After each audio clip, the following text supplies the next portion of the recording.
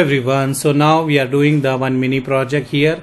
I already designed some topology. You can see here, this is the ISP we are calling. This is our company router, and in between the ISP and our company router we are going to use 200.1.1.1 here and 200.1.1.2 here, and this side we will use 192.168.1.2 here and 1.1 here, and we will use the VLAN 10 and 20 here. If you see, we have the VLAN 10 name is IT and IP we are using 192.168.10.0 subnet, and here I will write VLAN 20 we will use as in name as we will use as a HR, and subnet we are going to use 192.168.20.0/24.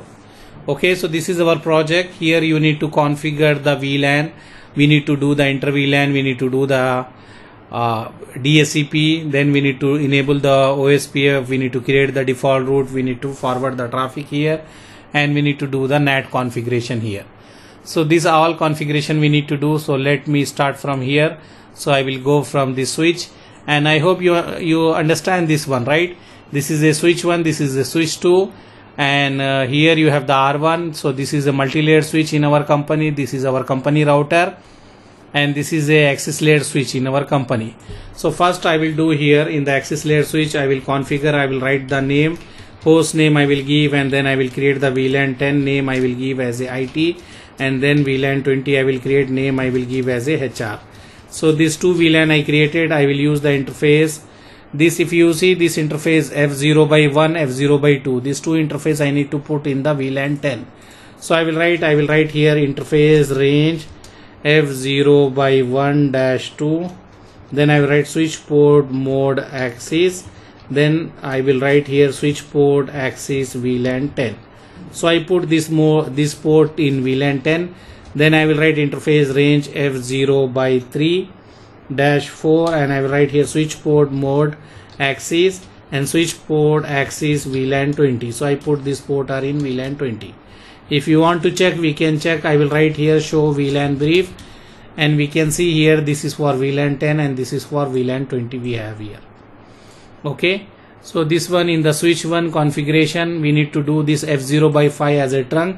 So let me configure that one also. Interface F0/5, I will write here switch port mode trunk. So I configure the trunk also. If you want to check, you can write show interface trunk. So this one is configured as a trunk.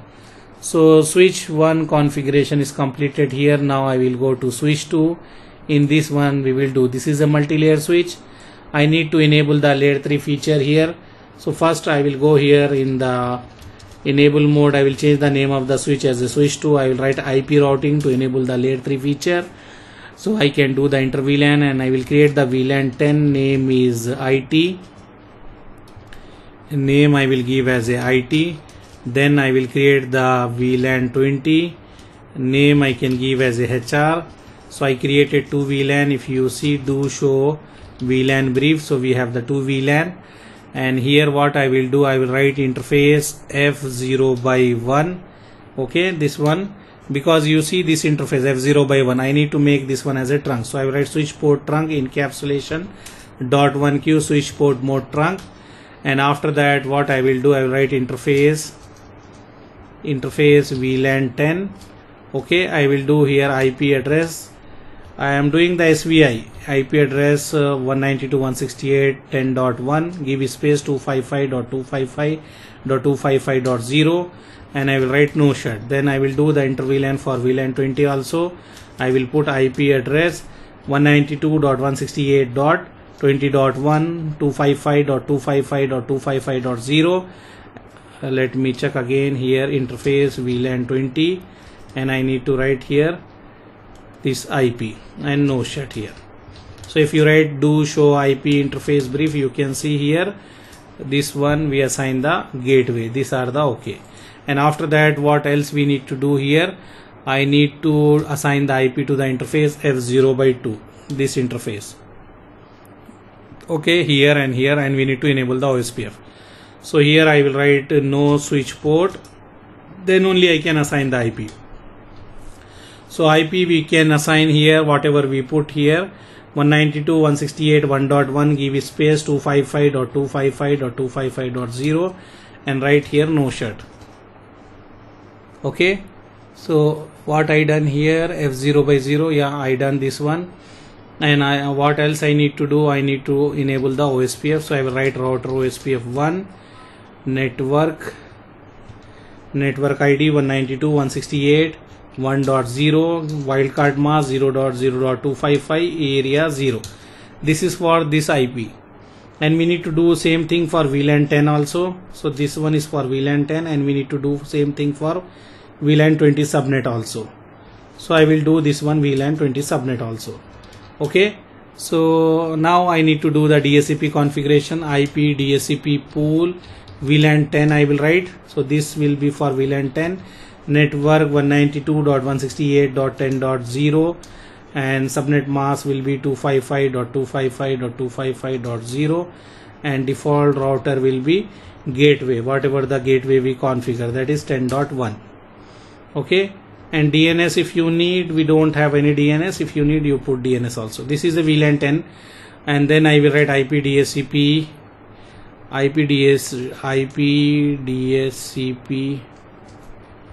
exclude which IP you don't want to give, because I will reserve some IP, so later we can use that one. So here I will say this IP will be reserve. IP DHCP exclude means this IP will not give the DHCP server. 10.1 to 10.10 it will be reserved for future use. So here for VLAN 20 also I will do that one. So here I will change this one. So this is for VLAN 20. Now I will do the IP DHCP pool for VLAN 20, and here I will write network 192.168.20.0 and then 255.255.255.0, and I will write default router 192.168.20.1. okay, and if you want to give the DNS also, you can write the DNS IP whatever you want to give. This is a DHCP configuration we done here. DHCP configuration we done here. I will save the configuration, and if you want to make sure DHCP is working or not, you can check here. Click here and wait and check. So see here 10.11 10.1, so DHCP is working here. Do the same thing here. If you see here also 10.12 DHCP working, and here if you check, and let's see DHCP working here, yes 20.11, and here also if you go and check here 20.12, so DHCP is working. Now I will go to this router, and we need to assign the IP address here. Let's go here and do.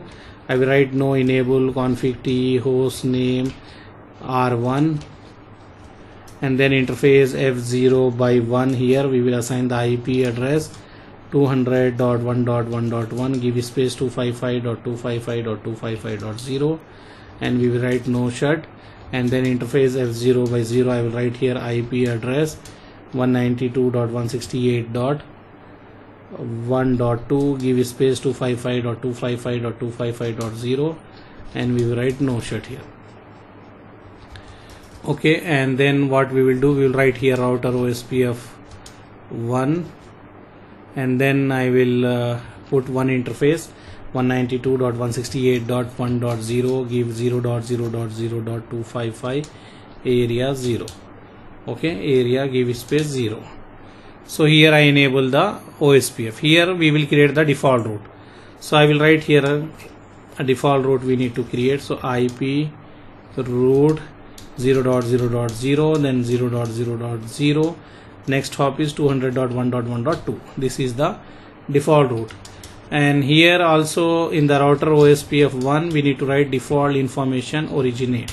So this will send the default route to here. And in R2 we need to configure, because R2 is ISP router but we don't have any ISP, so we need to configure here. So here just you need to assign the IP. So first I will write here host name is ISP1 and then interface F0 by 0, and you write IP address 200.1.1.2, give space 255.255.255.0 and write no shut, and you will write here exit interface loopback 0. We will say this one as a internet, we can say IP address 8.8.8 and give subnet mask this one. So this we can ping and we can check. This is a loopback interface we are using as a Google server. Okay, this one we are using as a Google server, What else we can say? We can say that one. Okay, so here everything is good, but here we need to do the NAT configuration also. If you see here, we need to select the traffic, so you write IP. We need to use access list 1 permit VLAN 10 traffic. I am selecting 10.0 wildcard mask 255. Okay, so this is a VLAN 1 traffic we selected, and then VLAN 10 traffic we selected, and VLAN 20 traffic I selected. So we need to do the NAT here. Okay, without NAT the private IP cannot go on the internet. If you want to translate the private IP into public IP, we cannot do without NAT. So what we need to do? We need to do the NAT. So NAT configuration is simple only. First you need to select the traffic. So VLAN 10 and VLAN 20 traffic I selected here. After that, what I will do? I will do here IP NAT inside source list 1, because list 1 we are using an interface which is connecting towards the ISP. So this is the interface connecting to ISP. We will write overload. Okay, I am writing here. If you see here, first I selected these two network because VLAN 10 and VLAN 20 traffic in the access list 1. Then after that IP NAT inside source list, this list we are calling, and this is the interface which is facing towards the ISP. This is our ISP, and here you will write the overload. After that you need to go under the interface and you need to write like interface F0/1. You need to write IP NAT outside, and then you have another interface F0/0. You will write here IP NAT inside. That's all. This is the configuration. After that we can ping and we can check. Let's go here and ping 8.8.8 and check it is working or not. It should work. Let's see if it is working. Our lab successfully completed. See here, it is working. PC0 is communicating the internet, and then let's check PC1 can ping or not. We can check ping 8.8.8.8. PC1 is also working, and I can take here and ping here 8.8.8.8. This is also working, and if I go here and ping this one also, ping 8.8.8.8, it is also working. So all my computer is accessing the internet. This is a mini project, a small company network we can say. If you need this topology, join our Telegram channel. We are sharing this in our Telegram channel, this topology. Okay, thank you, bye.